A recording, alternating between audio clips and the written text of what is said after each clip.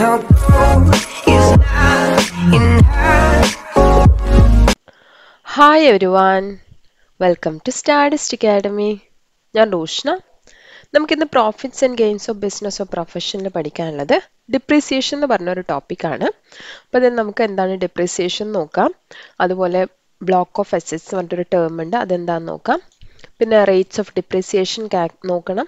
അതുപോലെ തന്നെ എങ്ങനെയാണ് നമ്മൾ ഡിപ്രീസിയേഷൻ അലവൻസ് കാൽക്കുലേറ്റ് ചെയ്യുന്നത്, അതിൻ്റെ സ്റ്റെപ്സ് നോക്കണം. അതുപോലെ അതിൻ്റെ പ്രോബ്ലംസ് ഡിസ്കസ് ചെയ്യണം. ഇത്തരം കാര്യങ്ങളാണ് നമ്മൾ ഇന്ന് ഈ വീഡിയോയിൽ ചെയ്യാൻ ഉദ്ദേശിക്കുന്നത്. അപ്പോൾ എല്ലാവർക്കും ക്ലാസ്സിലേക്ക് പോകാം. അപ്പം നമുക്ക് ഫസ്റ്റ് നോക്കാം ഡിപ്രീസിയേഷൻ എന്താണ്. ഡിപ്രീസിയേഷൻ സെക്ഷൻ 32ലാണ് പറഞ്ഞിരിക്കുന്നത്. നമ്മൾ നോർമലി പറയുന്നില്ലേ അക്കൗണ്ടിങ്ങിൽ പറയുന്ന ഡിപ്രീസിയേഷൻ സെയിം തന്നെയാണ്. Depreciation is the decrease in the value fixed assets. Fixed അസറ്റ്സിന്റെ വാല്യൂയിൽ വരുന്ന ഡിക്രീസ് ആണ്. അത് ഫിക്സഡ് അസറ്റ്സ് എന്ന് പറയുമ്പോൾ ടാഞ്ചിബിൾ അസറ്റ്സും വരും, ഇൻടാഞ്ചിബിൾ അസറ്റ്സും വരും. അപ്പോൾ എങ്ങനെയാണ് നമുക്ക് ഈ ഡിക്രീസ് ഇൻ വാല്യൂ വരുന്നത്? Due to wear and tear, നമ്മൾ അത് യൂസ് ചെയ്യുന്നത് കൊണ്ട് വരുന്ന എന്തെങ്കിലും ഡിക്രീസ് ഇൻ വാല്യൂ ആണ്. ഇപ്പം നമ്മൾ നോർമലി എന്ത് ചെയ്യും? പ്രോഫിറ്റ് ലോസ് അക്കൗണ്ടിൽ ഡെബിറ്റ് ചെയ്യും അല്ലേ? It is allowed to debit in the profit and loss account as A business expense. അപ്പം നമുക്കത് അലൗഡ് ആയ ഒരു എക്സ്പെൻസ് ആണ്. അപ്പം അതിൽ ടാഞ്ചിബിൾ അസറ്റ്സ് എന്ന് പറഞ്ഞാൽ നമുക്കറിയാം tangible assets have physical existence, നമുക്ക് ഫിസിക്കലി കാണാൻ പറ്റുന്നതാണ്, like building, machinery, plant etcetera.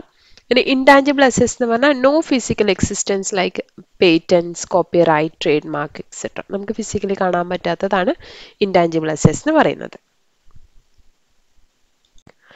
Next ഒരു ടേം നമുക്ക് പഠിക്കാനുള്ളതാണ് ബ്ലോക്ക് ഓഫ് അസറ്റ്സ്. 2 മാർക്സിന് ചോദിക്കുന്ന ടൈപ്പ് ഓഫ് ക്വസ്റ്റൻ ആണ് ബ്ലോക്ക് ഓഫ് അസറ്റ്സ് എന്ന് പറയുന്നത്. അപ്പോൾ ബ്ലോക്ക് ഓഫ് അസറ്റ്സ് എന്ന് പറഞ്ഞാൽ for providing depreciation assets R grouped in to blocks. അപ്പം നമ്മൾ ഡിപ്രിസിയേഷൻ പ്രൊവൈഡ് ചെയ്യാൻ വേണ്ടി പെർസെൻറ്റേജ് ഒക്കെ പറയുന്ന സമയത്ത് നമ്മൾ കുറച്ച് ഗ്രൂപ്പായിട്ട് ഡിവൈഡ് ചെയ്യും അസറ്റ്സിന്. Block of assets refers to A group of assets having same nature and same rate of depreciation. Same rate of depreciation ആണ്. അതേപോലെ തന്നെ സെയിം നേച്ചർ ആയിട്ടുള്ള അസറ്റ്സിനെ നമ്മൾ ഗ്രൂപ്പ് ആക്കി വെക്കുകയാണ്. However assets of different type on which same rate of depreciation is applicable cannot be group together. അപ്പോൾ same rate of depreciation ഉണ്ടെന്ന് വിചാരിച്ച് നമുക്കത് ഗ്രൂപ്പ് ചെയ്ത് ബ്ലോക്ക് ഓഫ് അസറ്റ് ആക്കാൻ പറ്റില്ല. റേറ്റ് ഓഫ് ഡിപ്രിസിയേഷനും സെയിം ആയിരിക്കണം, അതുപോലെ തന്നെ നമ്മുടെ നേച്ചറും സെയിം ആയിരിക്കണം. എന്നാൽ മാത്രമേ നമുക്കതിനെ ബ്ലോക്ക് ഓഫ് അസറ്റ് ആയിട്ട് കാൽക്കുലേറ്റ് ചെയ്യാൻ പറ്റുള്ളൂ. അപ്പോൾ ഇതിൽ നമ്മൾ മെത്തേഡ്സ് ഡിപ്രിസിയേഷൻ കാൽക്കുലേറ്റ് ചെയ്യുന്ന മെത്തേഡ്സ് എന്ന് പറഞ്ഞാൽ straight line method, return down value method. Straight line മെത്തേഡിൽ നമ്മൾ ഓരോ വർഷവും സെയിം പെർസെൻറ്റേജ് വെച്ച് ചെയ്യുകയാണ്. റിട്ടേൺ ഡൗൺ വാല്യൂ മെത്തേഡിലാണെങ്കിൽ നമുക്കറിയാം റിട്ടേൺ ഡൗൺ വാല്യൂ മെത്തേഡിൽ ചെയ്യുമ്പോൾ നമുക്കിപ്പോൾ ഫസ്റ്റ് ഇയർ ആണെങ്കിൽ നമുക്ക് same rate of depreciation means same value first ഇയറിൽ നമ്മൾ ആ അസറ്റിൻ്റെ വാല്യൂ എന്താണോ അത് തന്നെ നമുക്ക് റിട്ടേൺ ഡൗൺ വാല്യൂ ആയിട്ട് എടുക്കാം. പിന്നെ അത് കഴിഞ്ഞുള്ള ഇയേഴ്സ് ആണെങ്കിൽ നമ്മൾ അതിൻ്റെ actual cost minus total depreciation charged ആണ് നമ്മൾ എടുക്കുക. അങ്ങനെയാണ് നമ്മൾ റിട്ടേൺ ഡൗൺ വാല്യൂ കാൽക്കുലേറ്റ് ചെയ്യുന്നത്. അപ്പോൾ ഈ രണ്ട് മെത്തേഡ്സിലാണ് നമ്മൾ സാധാരണ ഡിപ്രിസിയേഷൻ ആപ്ലിക്കബിൾ ആവുന്നത്. നമുക്ക് കുറച്ച് റേറ്റ്സ് ഓഫ് ഡിപ്രിസിയേഷൻ നോക്കാം. നമുക്ക് ഫ്രീക്വൻ്റ്ലി വരുന്ന കുറച്ച് അസറ്റ്സിൻ്റെ റേറ്റ് ഓഫ് ഡിപ്രിസിയേഷൻ മാത്രമേ ഇവിടെ പറയുന്നുള്ളൂ. അപ്പോൾ അതിൽ ഒന്നാമത്തെ ബിൽഡിംഗ് ആണ്. അത് റെസിഡൻഷ്യൽ ബിൽഡിംഗ് എന്ന് വെച്ചാൽ ഹോട്ടൽസ്, ബോർഡിംഗ് ഹൗസസ് അങ്ങനത്തെ ഒന്നും അല്ലാത്ത റെസിഡൻഷ്യൽ പർപ്പസിന് യൂസ് ചെയ്യുന്ന ബിൽഡിംഗ് ആണെങ്കിൽ അതിന് 5%. അതിന് നോൺ റെസിഡൻഷ്യൽ ആയിട്ടുള്ള ഓഫീസ്, ഫാക്ടറി, ഗോഡൗൺ, ഹോട്ടൽ അങ്ങനത്തെ ഉള്ളതൊക്കെ ആണെങ്കിൽ അതിന് 10%. ഇനി ഫേർണിച്ചർ ആൻഡ് ഫിറ്റിംഗ്സ്, അതിൽ നമ്മൾ ഇലക്ട്രിക്കൽ ഫിറ്റിംഗ്സും കൂടി വരും. ഇലക്ട്രിക്കൽ ഫിറ്റിംഗ്സ് ആയ ഫാന് അങ്ങനത്തെ ഒക്കെ വരും. അപ്പോൾ അതിന് 10% ആണ് വരുന്നത്. പിന്നെ വരുന്നത് പ്ലാന്റ് ആൻഡ് മെഷീനറി ആണ്. പ്ലാന്റ് ആൻഡ് മെഷീനറിയിൽ വരുന്ന പ്ലാന്റ് ആൻഡ് മെഷീനറി മാത്രമല്ല motto car, air conditioner, surgical equipments ഇതൊക്കെ അതിനകത്ത് വരുന്നതാണ്. അതൊക്കെ 15% ആണ്. പിന്നെ കമ്പ്യൂട്ടർ, ബുക്സ് അതിനൊക്കെ വരുന്ന 60% ആണ്. അപ്പോൾ കോമൺലി വരുന്ന കുറച്ചെണ്ണം മാത്രമേ ഞാനിവിടെ ഡിസ്കസ് ചെയ്തിട്ടുള്ളൂ. അപ്പോൾ ബാക്കി മിക്കവാറും നിങ്ങളെ ക്വസ്റ്റ്യൻ്റെ അകത്ത് പെർസെൻറ്റേജ് ഉണ്ടാവും, അല്ലെങ്കിൽ ബാക്കിയുള്ള പെർസെൻറ്റേജ് ഒന്ന് നോക്കി വെക്കാം. ഇനി നെക്സ്റ്റ് നമ്മൾ ഡിപ്രിസിയേഷൻ കാൽക്കുലേറ്റ് ചെയ്യുമ്പോൾ ശ്രദ്ധിക്കേണ്ട കുറച്ച് കാര്യങ്ങളാണ്. In case of an asset use for less than 180 days during the previous year. Previous ഇയറിൽ നമ്മൾ 180 days 6 months കുറവാണ് ഒരു asset use ചെയ്തതെങ്കിൽ rate of depreciation shall be half the normal rate. നമുക്ക് തന്നിരിക്കുന്ന നോർമൽ റേറ്റിൻ്റെ ഹാഫ് ആയിരിക്കും. ഫോർ എക്സാമ്പിൾ ഇപ്പോൾ 15% ആണ് normal rate എങ്കിൽ നമ്മൾ 7.5% എടുത്താൽ മതി അങ്ങനെയുള്ള അസറ്റ്സിന്. പിന്നെ depreciation is allowed on return on value of the asset except in the case of concerns in generation and distribution of power. ഇനി നമ്മൾ നോർമലി നമ്മൾ depreciation allow ചെയ്യുന്ന റിട്ടേൺ ഡൗൺ വാല്യൂയുടെ മേലെയാണ്. ഇനി അതിൽ എക്സെപ്ഷൻ വരുന്നത് in case of concerns in generation and distribution of power. Power ഡിസ്ട്രിബ്യൂഷന് വരുന്ന കൺസേൺസിലുള്ള assets ആണെങ്കിൽ റിട്ടേൺ ഓൺ വാല്യൂ അല്ല ചെയ്യുന്നത്. Next, when A new plant or machinery has been acquired and installed, ഒരു new plant and machinery acquire ചെയ്തിട്ടുണ്ടെങ്കിൽ അത് acquire ചെയ്തിരിക്കുന്ന new industrial undertaking in the business of manufacture or production of any article, generation, distribution or transmission of power, അങ്ങനെയുള്ള കേസസിലുള്ള ഒരു industrial അണ്ടർടേക്കിങ്ങിൽ ഒരു പുതിയ plant and machinery install ചെയ്യുവാണെങ്കിൽ additional depreciation shall be allowed at the rate of 20%. Normally ഉള്ള rate കൊടുത്തതിന് ശേഷം നമുക്ക് extra ഒരു 20% കൂടി അഡീഷണൽ ഡിപ്രിസിയേഷൻ അതിൻ്റെ മേലെ ചാർജ് ചെയ്യാം. അപ്പോൾ ഇത്രയും കാര്യങ്ങളാണ് നമ്മൾ നോട്ട് ചെയ്യേണ്ടത്. ആൻഡ് നമ്മൾ എങ്ങനെയാണ് ഡിപ്രിസിയേഷൻ അലവൻസ് കാൽക്കുലേറ്റ് ചെയ്യുന്നതെന്ന് അതിൻ്റെ സ്റ്റെപ്സ് നോക്കാം. സ്റ്റെപ്പ് നമ്പർ 1 പറയുന്ന compute the aggregate of the return on value of assets at the beginning of the previous year falling within the block of assets. ഓരോ block of assets ആയിട്ട് നമ്മൾ return on value calculate ചെയ്യാം. Or on which same rate of depreciation is applicable. Asset of different types shall not be grouped together though the rate of depreciation is same. നമ്മൾ block of അസറ്റ്സിൽ പറഞ്ഞിട്ടുണ്ടല്ലോ, rate of depreciation same ആണെന്ന് വിചാരിച്ചിട്ട് നമ്മൾ അതിന് block ആയിട്ട് consider ചെയ്യാൻ പാടില്ല. Same nature ഉള്ളതും സെയിം ഡിപ്രിസിയേഷൻ റേറ്റ് ഉള്ളതും നമുക്ക് ഗ്രൂപ്പ് ആക്കാം. Second, add any addition made to the block of asset during the previous year. ഇനി എന്തെങ്കിലും അഡീഷൻ എന്ന് വെച്ചാൽ പുതുതായിട്ട് എന്തെങ്കിലും അസറ്റ് പർച്ചേസ് ചെയ്തിട്ടുണ്ടെങ്കിൽ അത് നമ്മൾ ആഡ് ചെയ്യാം. തേർഡ് സ്റ്റെപ്പിൽ പറയുന്നത് deduct the sale value of asset sold or value asset destroyed, discarded or demolished during the previous year. ഇനി അതിൽ സെയിൽസ് എന്തെങ്കിലും ഉണ്ട്, അല്ലെങ്കിൽ നശിച്ചു പോയ അസറ്റ്സ് എന്തെങ്കിലും ഉണ്ട്, അല്ലെങ്കിൽ നമ്മൾ ഡിസ്കാർഡഡ് ആയ, ഡിമോളിഷ്ഡ് ആയ, അങ്ങനെ എന്തെങ്കിലും എന്ന് വെച്ചാൽ നഷ്ടപ്പെട്ടു പോയ എന്തെങ്കിലും ഉണ്ടെങ്കിൽ, സെയിലായ എന്തെങ്കിലും ഉണ്ടെങ്കിൽ നമ്മളത് മൈനസ് ചെയ്യാം. സ്റ്റെപ്പ് നമ്പർ 4 പറയുന്നത് balance will be the return on value of block of assets on which depreciation is allowable. അപ്പോൾ അതിൽ നിന്ന് മൈനസ് ചെയ്തു, ഇത് അഡീഷൻസ് പ്ലസ് ചെയ്തു, സെയിൽ ചെയ്തത് മൈനസ് ചെയ്തു, അത് കഴിഞ്ഞ് ബാക്കിയുള്ളതിൻ്റെ മേലെയാണ് നമ്മൾ ഡിപ്രിസിയേഷൻ കാൽക്കുലേറ്റ് ചെയ്യേണ്ടത്. ഓൺ ദ ബാലൻസ് എമൗണ്ട്, അപ്പോൾ ഈ കിട്ടിയിരിക്കുന്ന എമൗണ്ടിൻ്റെ മേലെ allow depreciation on those assets which were use for A period of less than 180 days at half the rate applicable. അപ്പം നമ്മൾ 180 days കുറവായ അസറ്റ് ആണെങ്കിൽ ഹാഫ് ദ റേറ്റ് ഇടാം. ഇനി അതിൽ കൂടുതലാണെങ്കിൽ ഫുൾ ഡിപ്രിസിയേഷൻ കൊടുക്കാം. If the entire asset in the block are sold and the sale price is less than the return on value, the difference is short term capital loss. ഇനിയിപ്പോൾ നമ്മളത് complete സെയിലായി പോയിട്ടുണ്ട്, അപ്പോൾ സെയിലായി കഴിഞ്ഞിട്ട് നമുക്ക് ലോസ് വന്നിട്ടുണ്ട്, കാരണം നമ്മൾ ഷോർട്ട് ടേം ക്യാപിറ്റൽ ലോസ് എന്ന് പറയും. ഇനി അത് നമുക്ക് ലോസ് എല്ലാം വന്നിട്ടുണ്ടെങ്കിൽ ഷോർട്ട് ടേം ക്യാപിറ്റൽ ഗെയിൻ എന്ന് പറയും. അപ്പോൾ എന്തായി കഴിഞ്ഞാലും ആ കിട്ടിയ എമൗണ്ട് നമ്മൾ ഇതിലല്ല കാണിക്കേണ്ടത്, വേറെ ഹെഡിലാണ്, ക്യാപിറ്റൽ ഗെയിൻസ് എന്ന് പറഞ്ഞിട്ടുള്ള ഹെഡിലാണ്. അപ്പോൾ നമ്മൾ ഇത്രയും കാര്യം നോക്കിയാൽ മതി. സ്റ്റെപ്പ് നമ്പർ 4 കഴിഞ്ഞിട്ട് ഹാഫ് ഉള്ളത് ഹാഫ് റേറ്റിൽ കൊടുക്കാം, അതല്ലാതെ അതിൽ കൂടുതൽ നമ്മൾ യൂസ് ചെയ്തിട്ടുണ്ടെങ്കിൽ ഫുൾ റേറ്റിൽ ഡിപ്രിസിയേഷൻ ചാർജ് ചെയ്യാം. നമുക്കിതിൻ്റെ ഒരു ക്വസ്റ്റ്യൻ നോക്കാം. Compute depreciation and return on value of plant and machinery as on 1st April 2022. 1st April 2022 plant and മെഷീനറിയുടെ ആണ് പറയുന്നത്. ഡിപ്രിസിയേഷനും കാൽക്കുലേറ്റ് ചെയ്യാൻ പറയുന്നുണ്ട്, റിട്ടേൺ ഓൺ വാല്യൂ കാൽക്കുലേറ്റ് ചെയ്യാൻ പറയുന്നുണ്ട്. അപ്പോൾ നമുക്ക് ക്വസ്റ്റിൽ തന്നിരിക്കുന്ന return on value of plant and machinery on 1/4/2021. 1/4/2021 നമുക്ക് തന്നിട്ടുണ്ട്. ഓപ്പണിംഗ് ബാലൻസ് തന്നിട്ടുണ്ട് 6 lakhs ആണ്. Cost of additional purchase of plant and machinery on 1/7/2021. Additional purchase പറഞ്ഞിട്ടുണ്ട് 1/7/2021 1 lakh ആണ്. അത് എലിജിബിൾ ഫോർ അഡീഷണൽ ഡിപ്രിസിയേഷൻ എന്ന് പറഞ്ഞിട്ടുണ്ട്. അപ്പോൾ അതിന് മേലെ നമുക്ക് അഡീഷണൽ ഡിപ്രിസിയേഷനും കൂടി ചാർജ് ചെയ്യാം. Next, cost of additional purchase of plant and machinery on 1/1/2022. വേറൊരു ഡേറ്റിനും കൂടി നമ്മൾ അഡീഷണൽ പർച്ചേസ് നടത്തിയിട്ടുണ്ട് 2 lakhന്റെ, അതും അഡീഷണൽ ഡിപ്രിസിയേഷൻ എലിജിബിൾ ആണ്.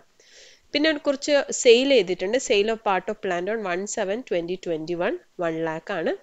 ഇപ്പോൾ റേറ്റ് ഓഫ് ഡിപ്രിസിയേഷൻ നമുക്ക് തന്നിട്ടുണ്ട് 15%.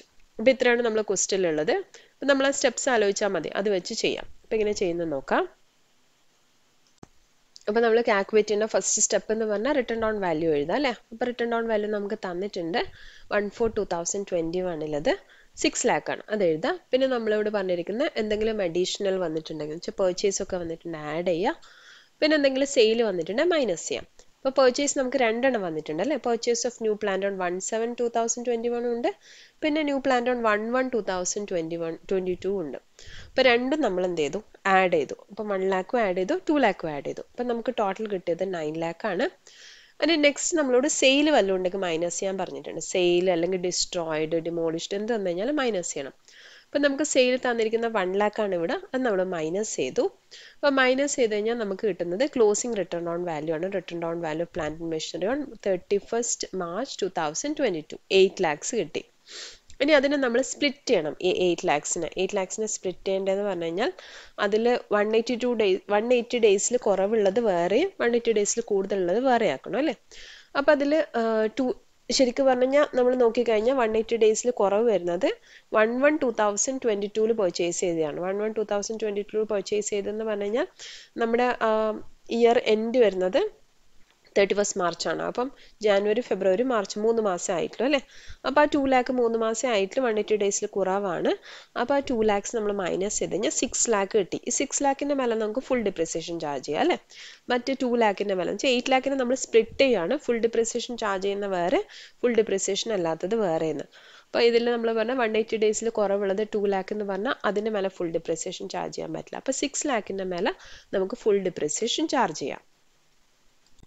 ഇനി നമുക്ക് ഡിപ്രിസിയേഷൻ ചാർജ് ചെയ്യാം. അപ്പോൾ ഡിപ്രിസിയേഷൻ ചാർജ് ചെയ്യുമ്പോൾ ആലോചിക്കേണ്ടത് നമുക്ക് ഒന്ന് full depreciation charge ചെയ്യാനുണ്ടാവും, half depreciation charge ചെയ്യാനുണ്ടാവും, additional depreciation charge ചെയ്യാനുണ്ടാവും. 3 type of depreciation ആണ് വരുന്നത്.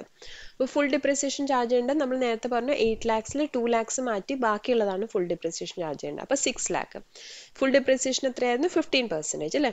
അപ്പോൾ 6 lakhന്റെ മേലെ 15% നമ്മൾ ചാർജ് ചെയ്തു, 90,000. എന്ന് നമ്മൾ നോക്കേണ്ടത് ഹാഫ് ഡിപ്രിസിയേഷൻ. ഹാഫ് ഡിപ്രിസിയേഷൻ 180 ഡേയ്സിൽ കുറവ് വരുന്നത് 2 lakhs ആയിരുന്നു അതല്ലേ. 2 lakhsന്റെ അഡീഷണൽ പർച്ചേസ്. അപ്പോൾ 2 lakhsന്റെ മേലെ 7.5%, 15%ന്റെ പകുതി 7.5% ചാർജ് ചെയ്തു. അപ്പോൾ അത് 15,000 ആണ്. പിന്നെ അഡീഷണൽ ഡിപ്രിസിയേഷൻ എലിജിബിൾ ആയിട്ട് രണ്ടെണ്ണം നമ്മളോട് പറഞ്ഞിട്ടുണ്ട്. ഒന്ന് 1/7/2021 പർച്ചേസ് ചെയ്ത 1 lakhും പിന്നെ 1/1/2022 പർച്ചേസ് ചെയ്ത 2 lakhും.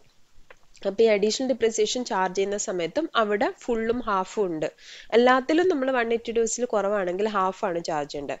അപ്പോൾ അഡീഷണൽ ഡിപ്രിസിയേഷൻ്റെ പെർസെൻറ്റേജ് 20% ആണ്. അതൊന്ന് പഠിച്ചു വെക്കണേ, 20% ആണ്. അപ്പോൾ അഡീഷണൽ ഡിപ്രിസിയേഷനിൽ 1 lakhന്റെ പ്ലാന്റ് പർച്ചേസ് ചെയ്തത് നമ്മൾ 1/7/2021 അപ്പോൾ 7 ഫുൾ ഉണ്ട്, 8, 9, 10, 11, 12, 1, 2, 3 8 months ഉണ്ട് അല്ലേ. അപ്പോൾ 6 months കൂടുതലുണ്ട്. അപ്പോൾ ഈ 1 lakhന്റെ മേലെ നമുക്ക് ഫുൾ ഡിപ്രിസിയേഷൻ ചാർജ് ചെയ്യാം 20%. ഇനി ബാക്കി ഉള്ള രണ്ടാമത്തെ അഡീഷണൽ ഡിപ്രിസിയേഷൻ ചാർജ് ചെയ്യേണ്ടത് 2 lakhന്റെ മേലെയാണ്. അത് 1/1/2022 ആണ്. അപ്പം January, February, March 3 മാസമേ ഉള്ളൂ. അപ്പോൾ 6 monthsൽ കുറവാണ്. നമുക്ക് എന്ത് ചെയ്യാം? 10% ചാർജ് ചെയ്യാം. അപ്പം അതിൻ്റെ മേലെ 10% എന്ന് പറഞ്ഞാൽ 20,000. ഇപ്പോൾ ടോട്ടൽ ഡിപ്രിസിയേഷൻ എത്രയായി? 1,45,000. അപ്പം ഇത്രയും കിട്ടി.